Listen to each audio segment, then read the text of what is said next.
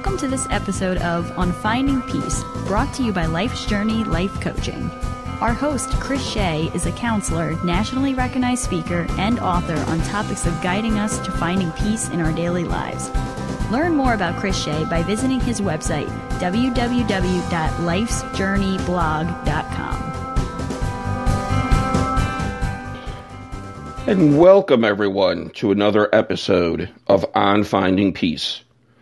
I'm your host, Chris Shea, and this weekly podcast focuses on discussing practical tips and techniques that all of us can use in life to find our inner peace and happiness. If you have suggestions for topics, let me know, either through my social media, this site, or email me. All of my contact information is found at my website, lifesjourneyblog.com. This episode is titled, Sometimes You Have to Unfollow People in Real Life. Unfortunately, many of us know, live with, or work with who we would call toxic people. People who seem to suck the life out of us through their attitudes and lack of boundaries. But what's different from real life and how we interact with others that makes it different from social media? Social media allows for a sense of anonymity, or at least a physical distance from the person with whom you're communicating. This allows people to feel safer and more open to engage in interactions which eventually alienate or offend others. You know, that person who posts any toxic thing that comes to mind. When people like that irk us, we simply unfollow them. But how do you unfollow a toxic person whom you're interacting with in everyday real life? There are people in all of our lives, whether it's at work, school, social circles, family members, whom we probably do better unfollowing for our own mental well-being. In a Forbes article, author Travis Bradberry explains, quote, recent research from Friedrich Schiller University in Germany shows just how serious toxic people are. They found that exposure to stimuli that cause strong negative emotions, the same kind of exposure you get when dealing with toxic people, caused people's brains to have a massive stress response, unquote. In other words, a toxic person is a person in our life who seems to suck the energy out of us. Toxic people create and live in constant drama. They're needy, don't respect boundaries, are critical of others, manipulative and judgmental.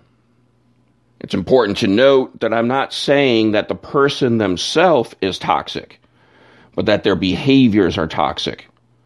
And this is an important distinction so that we don't end up labeling a person.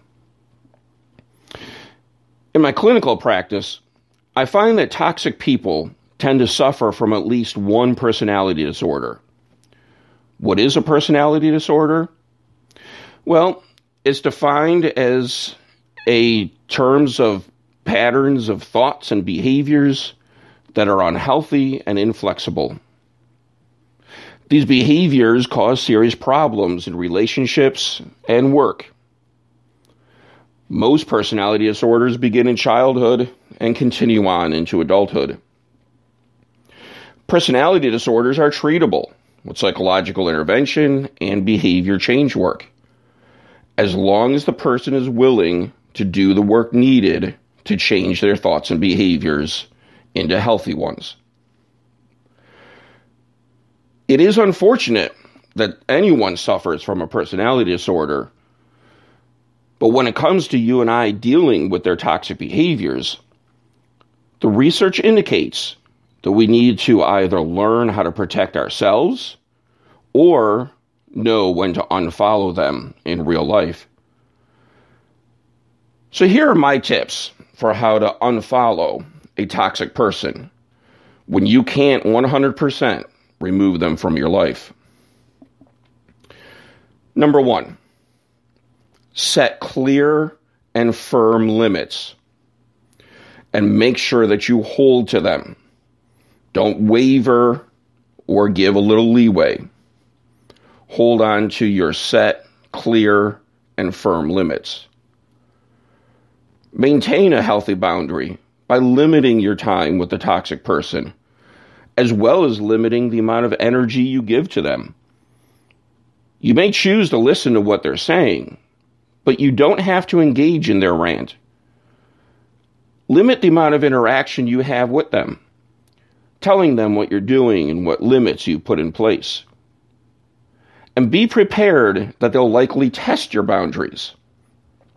Honoring these boundaries is up to you.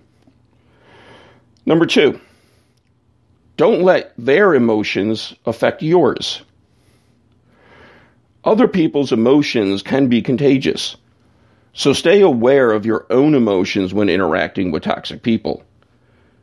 If they are in a negative rant, check to ensure that you too aren't getting into those negative emotions. If you are, you need to politely leave the situation to refresh yourself. And if the toxic person follows you or continues the rant after you've asked them to stop, well, you may need to cut them out of your life for your own emotional health. Number 3, focus on solutions.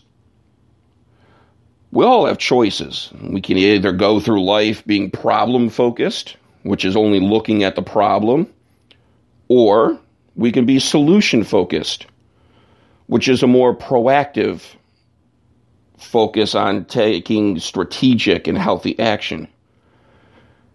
If a toxic person brings you down, take action, either by leaving the situation or focusing on the positive qualities of the toxic person. Everyone has positive qualities if we look deep enough. Focus on their positives, and if possible, use their positive skills to your advantage or to the advantage of your job. Number 4, monitor your own stress level. If you find yourself feeling stressed before interacting with a toxic person, realize that you must do all that you can to avoid that person at this time. See, when we are stressed or anxious, our own defenses come down, and this reduces our ability to cope with anyone in a healthy way. When stress levels escalate, take time to yourself to breathe and recenter. Number 5, don't go it alone. I'm sure there are other people who also feel affected by this toxic person. Enlist their help, not in a negative way focused against the toxic person, but rather in a positive way to keep a check on yourself. You may be too close to the situation to always realize when you need to move away from that person. Enlist healthy people in your life to help you stay on top of your emotional health. Coping with toxic people is not easy, but if we understand that they're most likely suffering emotionally, or they are coping with a personality disorder, their outward toxic behavior is a result of their suffering. If we realize that, maybe it's possible that we can learn to approach toxic people with a bit of compassion. Your compassion for them, however, should not stand in the way of your own emotional health. In life, as on social media, sometimes we just need to unfollow certain people. I would like to hear from all of you about your experiences and thoughts on this topic and on dealing with toxic people.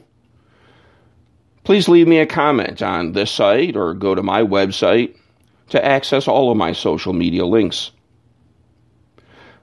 I hope you found this episode helpful, and if so, spread the word by sharing with and telling your friends about this podcast. I encourage you to rate this podcast on iTunes or whichever service you are using, as your ratings help to make this podcast more visible to others. Thank you, and I hope you all have a very mindful day. Thank you for listening to this episode with Chris Shea. Learn more about Chris Shea by visiting his website, www.lifesjourneyblog.com.